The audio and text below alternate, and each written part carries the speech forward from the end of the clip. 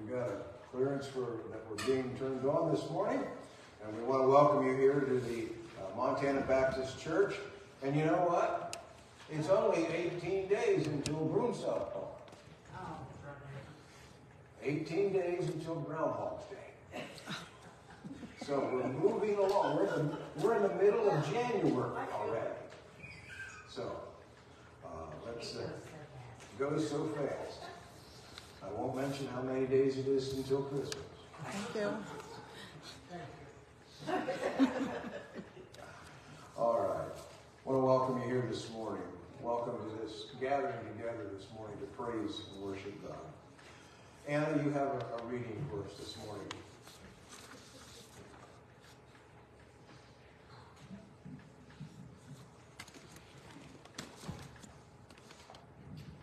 A member of our church gave me a very nice devotional for my birthday this year. And on January the 13th, which was Friday the 13th, even though it was a gloomy day, I had a very good reading here that I wanted to share with you.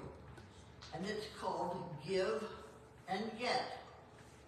And it comes from Proverbs 11:25. A generous person will prosper. Whoever refreshes others will be refreshed. So I thought, okay, this sounds like a love gift reading. And here's what it says. You get what you give. It's a simple principle, and one that the Bible endorses. We are not like a takeaway cup that becomes useless once it has been emptied. In God's upside-down kingdom, the more we empty ourselves, the more we are filled back up. It can be hard to let go of money, or time, or energy for the sake of others. However, if we understand that God is using us to give to others, we can also trust that He will find a way to provide for us, and He does. Is your tank on empty, needing to be filled up? Do you need refreshing? Be generous and willing to encourage someone in need. There are plenty of people around you if you make yourself aware. As you give, the Lord will return to you. And then there's a little prayer here at the end. Dear Lord, show me the people in my life that need my generosity. Show me those who need my time, my prayers, and my encouragement. As I give to others, please fill me up and restore my soul that I can live a life that is full of you. And I thought, that's love gift. When we drop those coins in our love gift box, we don't know exactly where they're going, but we know they're going to help somebody someplace else that's less fortunate than we are. Thank you. Thank you, Anna. Also, you'll notice in your bulletins at the top of the bulletin page, it says Sermon Scriptures. I decided to have them inserted into the bulletin so that we'll be quoting for some of those passages, maybe all of them, depending on which way the Spirit of the Lord goes. But in the event that you need to follow up on a quoted scripture, it's there for you able to follow along either now or in the privacy of your own home. So we put them in there for helps for you. And also, coming up this week, tomorrow evening is at 6:30 is scrapbooking up at Country Comfort. If you wish to go along, Mary will be more than happy to help you along. And also, we received two announcements, one from, both of them from ABCOPAD. The ACTS program is starting with it's already started, but the Old Testament is being offered starting on February the 4th through March the 18th. So it is available to you, and it's everything is done online. You don't have to travel. I will post this out on the bulletin board if you wish to become a part of that individual Old Testament study.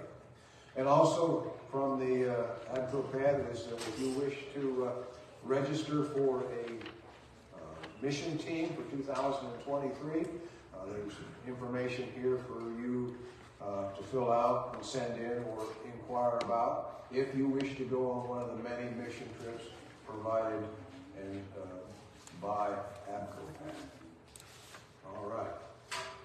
They'll be posted out on the bulletin board for you to gather that information for. On Sunday the 29th, which is 2 weeks from now, we'll have a representative from Expectations here to give us an update and also deliver the message on the work that those folks do both in Lewisburg and in Williamsport, and it's always enlightening to see and hear of what they are doing. So that will be the 29th. Year-end reports are overdue, and give them to Susan. And also coming up, starting when, Jamie, is the American Baptist Women's Bible Study. I think Monday, Discovering Hope in the Psalms. Would you like to make an announcement? Anyway, I brought my book, and Mary and I got ours on Amazon under the gently used, but it's not. The only thing that's used on it was the wrapper was off, probably. There was nothing. And it is online. There's a video to follow, I think once a week for a chapter. But, and then the workbook to keep you, I'm going to really like the Psalms. I hope to keep up with this time. I'm not always good, but we're hoping that we can encourage each other. So if anybody's interested in doing it also, if you don't have internet, we can probably watch it here like once a week to catch up on it if you'd like to. It won't matter like on your speed of it. I don't think it'll be nice to do it, but anyway, if you're interested, let me know and we'll help you get it ordered. Like that first video was about 15 minutes. It was about Yeah, 15. and I think the next one's like 20, so it's not a real long. Yeah. If you're interested in those programs, in that program, in that Bible study, then see both Jamie and Mary Fogg, and they'll get you pointed in the right direction. Coming up on Monday, February the 13th, will be a leadership meeting right here. And then on Sunday, the 26th of February, there'll be a congregation meeting directly following the worship service. And again, that's a continuance of the Wise cards, and they are available from both Vaughn, Mary Sue, and Mary Fogg. Any other announcements? Yes, Susan. This morning in Sunday school, I'll come up front here, we discovered that we have some basic Sunday school supplies that we could use. So I made up a couple of index cards that if anybody would be willing to help us with them, they're simple, they're not too expensive items, just come see me and I'll be happy to share a card with you, and we would appreciate the help and the donations of the supplies for our class. Great. Thank you. Help out for that, which is a great segue for what we're about to do.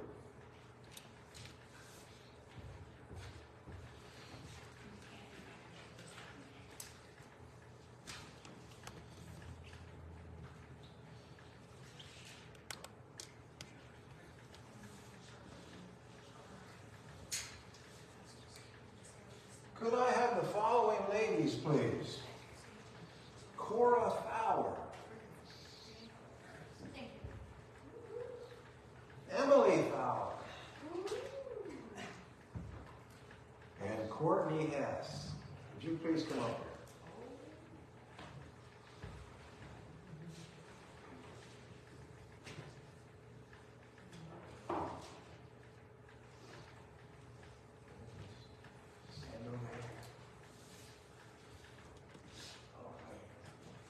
That's good. Well, on behalf of the Montana Baptist Church, we present to you a Bible. So, Courtney, this is for you. Emily, this is for you. And Cora, this is for you also. This is God's Word. And we want you to use them, study them, open them up and read them. I know that this one here doesn't read quite yet, but maybe Big Sister can read to her. All right? All right. Let's have a word of prayer, and then we'll follow up with the doxology. Let's pray. Heavenly Father, we would just ask that these Bibles, the Word of Almighty God, be an enlightenment, an encouragement, a source of peace and a source of comfort, a source of strength to these three young ladies. Lord, be with them. Whenever they open up your word, may they receive a blessing through the moving and the operation of the Holy Spirit as it opens up the words to them. Lord, may your word be a light unto their path, a light throughout their entire life.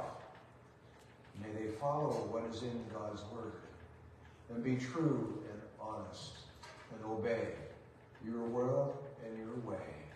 And Lord, we would ask that each of us here this day, as we have an opportunity to gather together to praise and give you glory and honor in this day, in this house of worship, may each of us reflect upon what's in God's word, and may it occur to us that we should also open up God's word, read and obey. And Lord, we thank you for the time here this morning as we gather in worship, whether it be in song, spoken word, or in just reflection. We worship you, for you alone are worthy of our praise. In Jesus' mighty name I pray. Amen. Amen.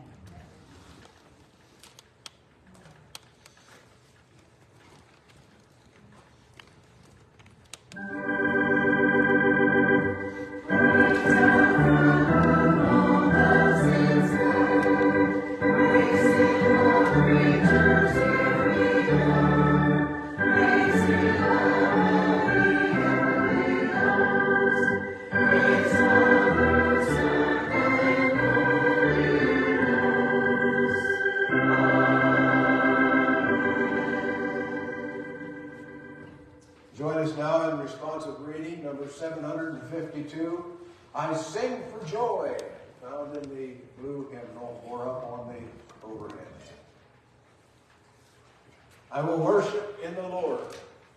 I will be joyful in God my Savior. It is good to praise the Lord and make music to your name, O Most High, to proclaim your love in the morning and your faithfulness at night. For you make me glad by your deeds, O Lord. I sing for joy at the works of your hands. Praise the Lord. Praise, O servants of the Lord. Praise the name of the Lord. Let the name of the Lord be praised, now and forevermore.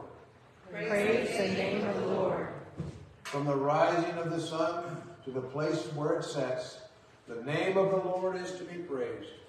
Praise the name of the Lord. The Lord is exalted over all the nations, his glory above the heavens. Praise the name of the Lord. Let everything that has breath praise the Lord.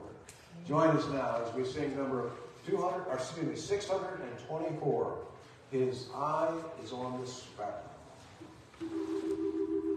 Thank you.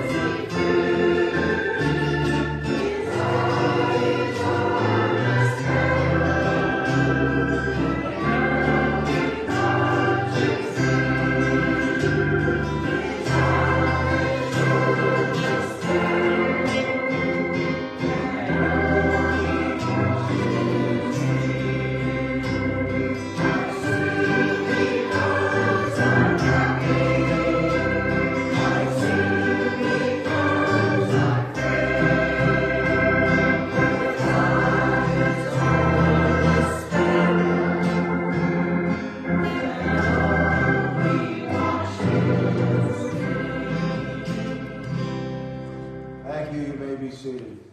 What a comfort to know is that His eye, that is, whenever a sparrow falls, He knows, and whenever we lose one of the hairs of our head, He knows.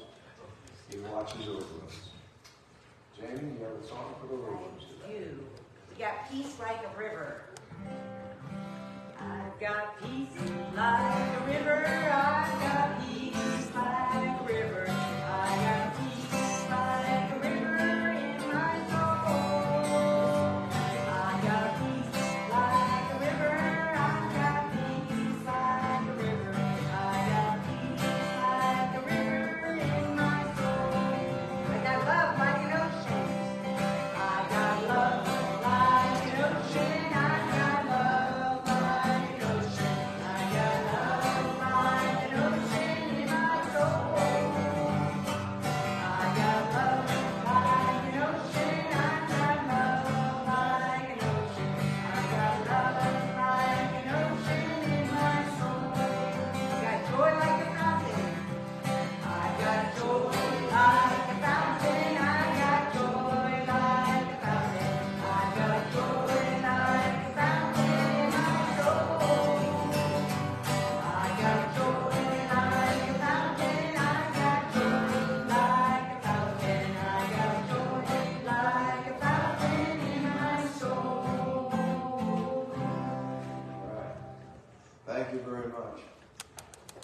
Our next hymn is number 589. Here I am, Lord, and you can remain seated for this song.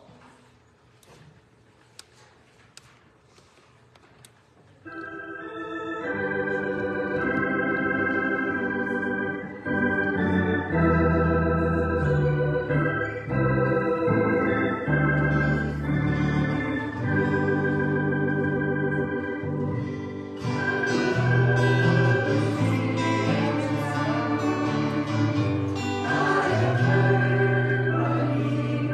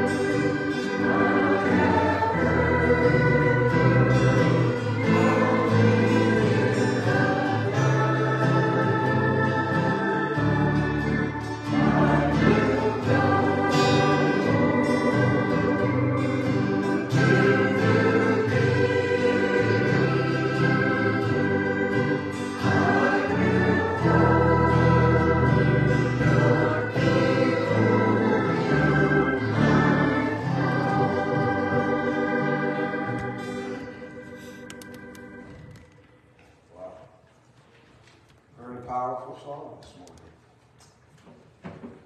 Would our scripture reader come this morning?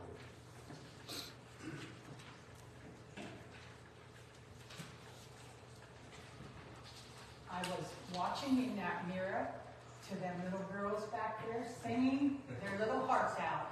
Praise the Lord. Praise God. Scripture today is 2 Peter 1:1-8. Simon Peter, a servant and apostle of Jesus Christ, to those who through the righteousness of our God and Savior, Jesus Christ, have received a faith as precious as ours. Grace and peace be yours in abundance through the knowledge of God and of Jesus our Lord. His divine power has given us everything we need for life and godliness through our knowledge of him who called us by his own glory and goodness. Through these he has given us his very great and precious promises, so that through them you may participate in a divine nature and escape the corruption in the world caused by evil desires. For this very reason, make every effort to add to your faith goodness, and to your goodness knowledge, and to the knowledge self-control, and to self-control perseverance, and perseverance godliness, and to godliness brotherly kindness, and to brotherly kindness love. For if you possess these qualities in increasing measure, they will keep you from being ineffective and unproductive in your knowledge of our Lord Jesus Christ. May the Lord add his blessing. Thank you, Joy. As you remember from last week, some of this might say, well, that sounds familiar. Well, we made it through the first couple of verses, 1 through 3, and then we decided, because it was just, God's Word is too precious and too revealing to have to rush through, because we have a time that we have to finish up on. And the same is true with where we're at today. This might go over into the third week. It just might. Depends on how the Lord moves. But there's just so much here. Here we see, we left off at verse 3. And Peter here, as we remember, he declares himself as both a servant and an apostle. And we declare that's the way that it has to be in that order. You have to be a servant first before you can become an apostle. Which an apostle, as you remember, hears from the Lord and leads the church in that direction through the will of God. Here Peter is indeed saying that he's asking that their faith be multiplied to the individuals that he wrote this letter to. And he's saying, I want you to have more. I want you to have more. And that which he wanted more to be was grace and peace and the knowledge of the Lord. And we talked about some of the things that, we need to know who God is. And we need to know that God knows us. And we left off there at verse 3. And then it starts up and picks up here in verse number 4. Whereby we are given unto us an exceedingly great and precious promise. Promises, you see. There's an S on the end of that promise. It's just not salvation. It's salvation plus other precious things that are when we accept the Lord as our Savior. Peter is saying there, whereby we are given exceeding and precious promises. What's precious to us? What do we declare in our lives? Something that's precious. Or where do we place great value on something? Maybe it's an archive that belonged to your great-great-grandfather or grandmother. Oh, this is so precious. After your generation is gone, they're going to say, why did they hang on to this junk? It may be precious to you, but to someone else, It's worthless.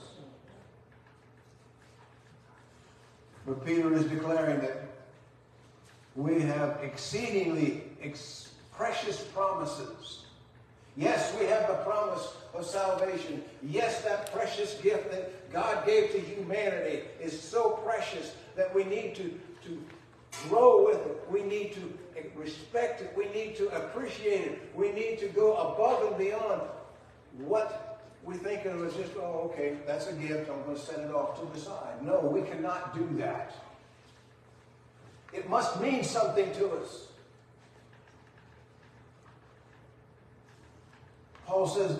Peter said, I'm going to have to write Peter right across this window.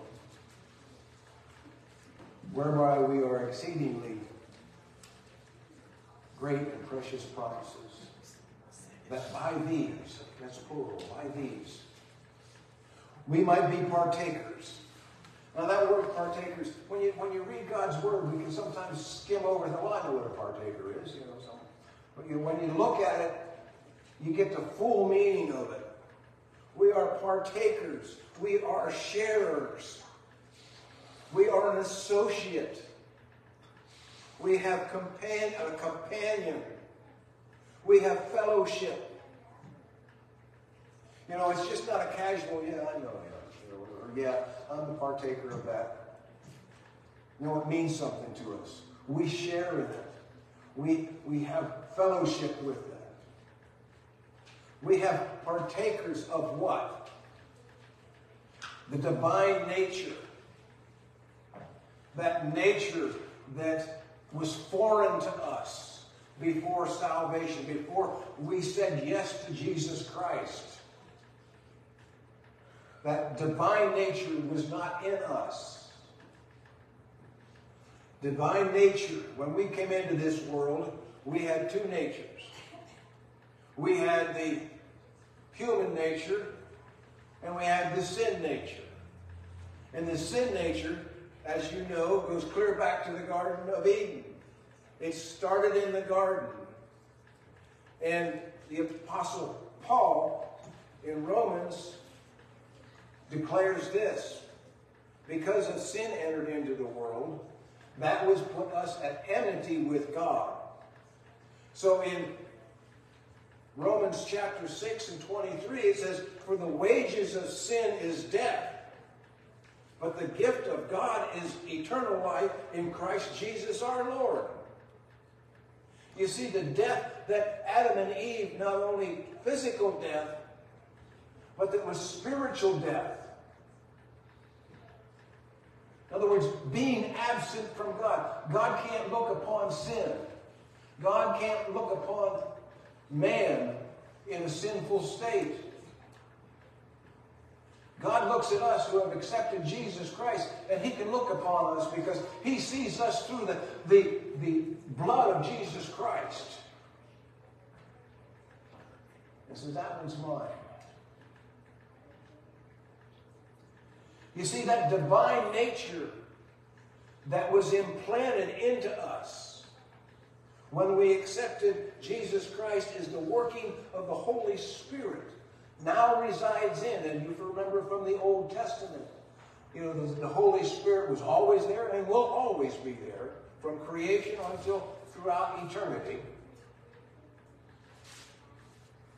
It would come and go. A special emphasis was like David and Goliath, the opening of the Red Sea. All those miracles were performed by the Holy Spirit. But then it didn't stay. But that didn't happen at Pentecost. In Acts, the Holy Ghost now resides within us. What once was on the outside, now is on the inside. You see, we have that implanted divine nature. Now we're a three-part nature. We have a human nature, we have a sin nature, and we have the divine nature. The divine nature should take preference over the sin nature.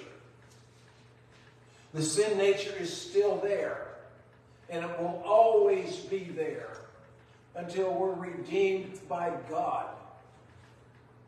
The sin nature, it's there, but it should be dormant. You know, it's like a volcano. Well, that volcano has been dormant for how many hundreds of years? But every once in a while you might get a little bit of a tremor. Or you might get a puff of smoke comes up through. That lets you know that that sin nature and that volcano are still active.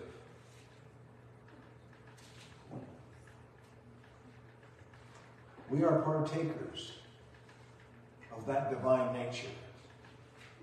As we look at 1 Peter 1 and 23, it says, we having been born again, not of corruptible seed, but incorruptible, through the word of God, which lives and abides forever.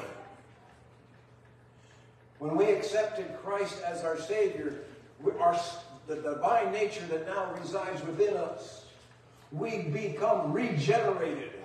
We become regened, our spiritual well-being. He changes our DNA, our spiritual DNA. No longer do we want to do the things that we used to do under the sin nature, which the stuff that we thought we wanted to do because we didn't know any better.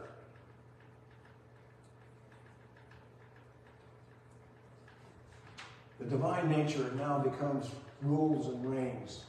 In Romans chapter 6, verse 12 said, let not sin therefore reign in your mortal bodies, that you should obey it, and the lust thereof. Well, that's a promise. That's a very precious promise. And the next couple of words on this, in this verse, chapter 4, has a lot to say. That you might be partakers of the divine nature, having escaped the corruption that is in the world through lust. Having escaped the corruption. Because we are partakers of the divine nature. Our name is written down in glory. We will not be subject to the things to come. We've escaped that. The corruption that is in the world. Do you know that corruption comes from the inside? Corruption starts in the heart of man, on regenerated man, on saved man. And I'm speaking as man in general, both male and female. We've escaped that because we are partakers of the divine nature, the Holy Spirit. And what are some of the things that are corrupt? Well, Galatians has something to say about that. Galatians chapter 5, verses 16 through 17. Here Paul is speaking to the church at Galatia. I say then, walk in the Spirit, and you shall not fulfill the lusts of the flesh. For the flesh lusts against the Spirit, and the Spirit against the flesh. And these are contrary to one another. That passage right there is that we struggle with things. You know, Paul even said, the things that I should do, I don't do, and the things that I don't do, I should. Well, anyway, I got it backwards, but, we all have them struggles. Any of us here say, well, I don't struggle with anything. Well, you just told a big whopper of a lie. Wow. So we struggle with stuff. Some of it hangs on for a long time. Some of it we can't shut off. You know the struggles. We see them every day. But here, the corruption that starts with the works of the flesh. They are evident: adultery, fornication, uncleanness, lewdness, idolatry, sorcery, hatred, contentions, jealousy, outbursts of wrath, self-ambitions, dissensions, heresies, envy, murder, drunkenness, revelries, and if that wasn't in the list, and the like, Paul adds. Those are the things Paul says later on in that same verse. Those that practice such things will not inherit the kingdom of God. You see, corruption starts in the heart of mankind. And it has an effect. And we can see that. It's called pollution. Now, I'm not talking about environmental pollution. I'm talking about the corruption that pollutes the entire world. We see it live on our television screens. We read about it, the atrocities and things that take place not only in our own communities, but communities worldwide. The hatred, the murders, all those things that were just listed. It's there. It's polluting the world. And I was just, in my studies there, I came across this statement. And it said, there's a new religion that if we clean up the environment, it will produce nicer and kinder people. And this commentary was written over 40 years ago. And we don't take long to see how that applies here today. Oh, if we can just get everything nice and clean, everybody will then just be kinder and nicer. Not as long as they are still corrupt.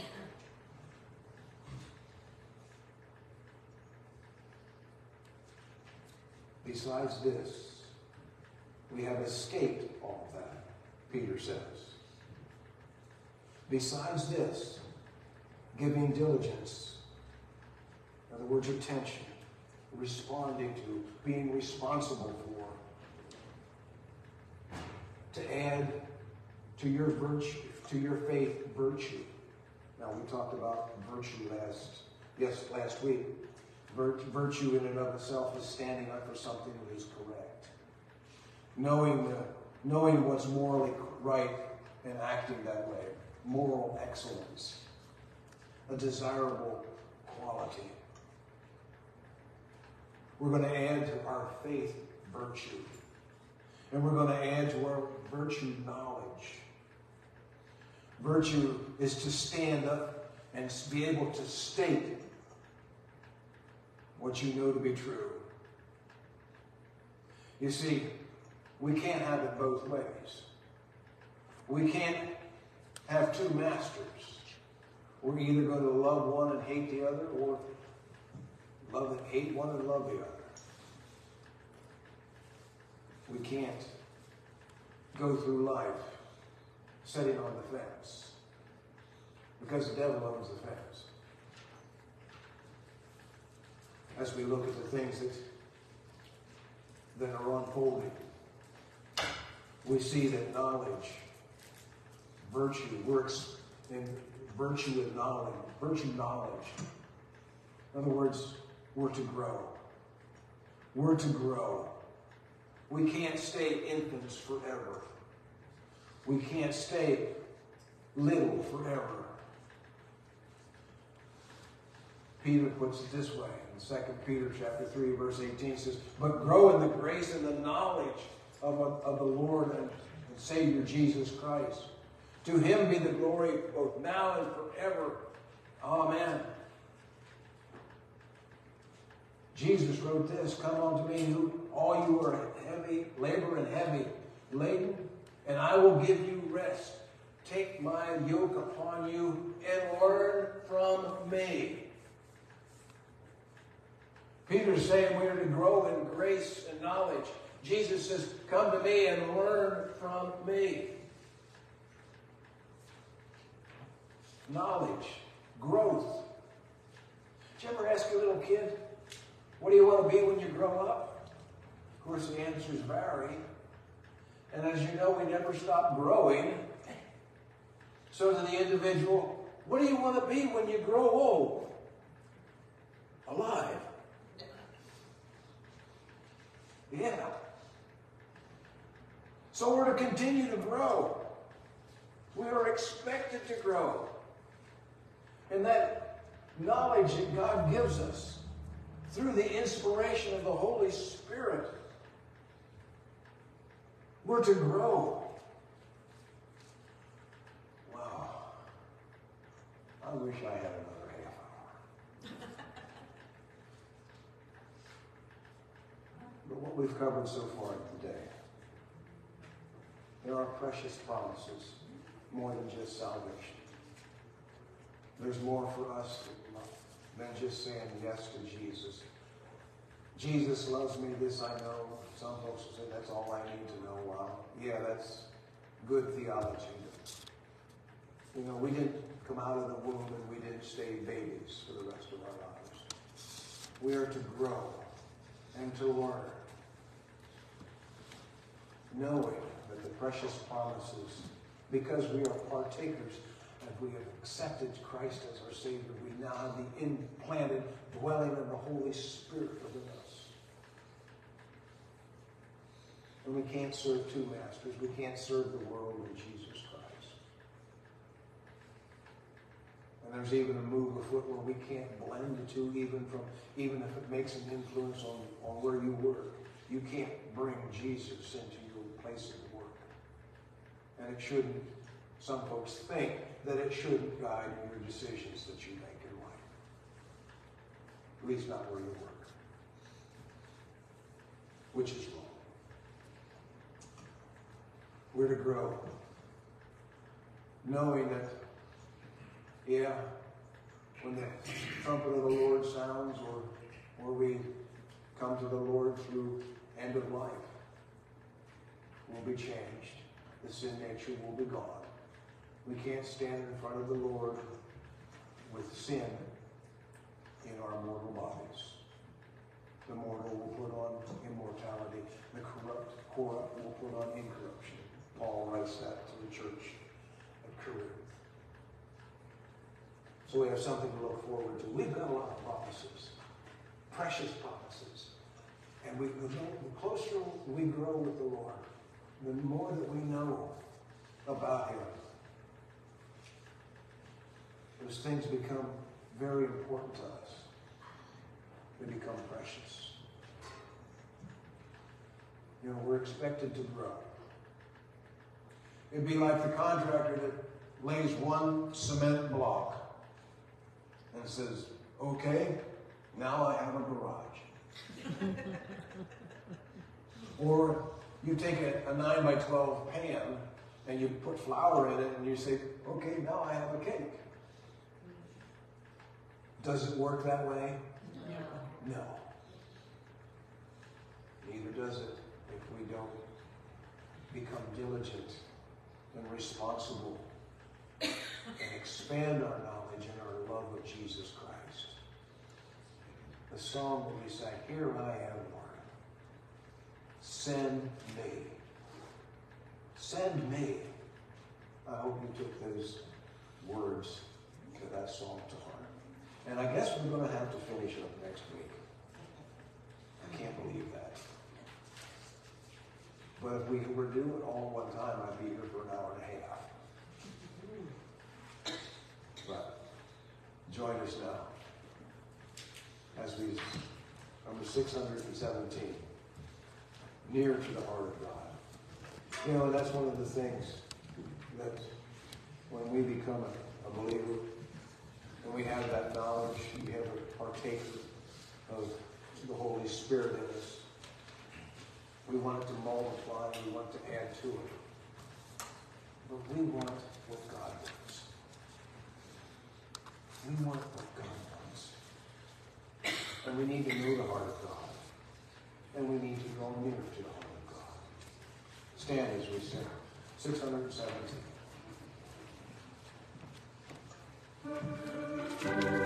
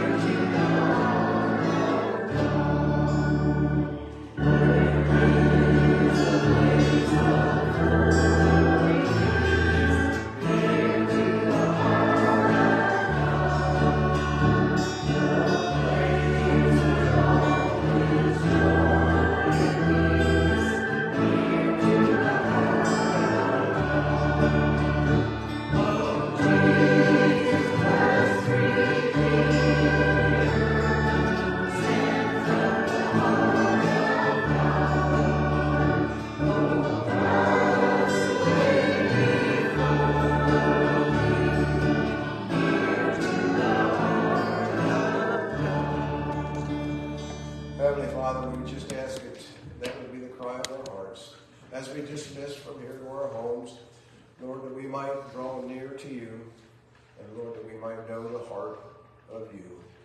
Lord, we thank you so much for your word and the living testimonies of your effect on our lives.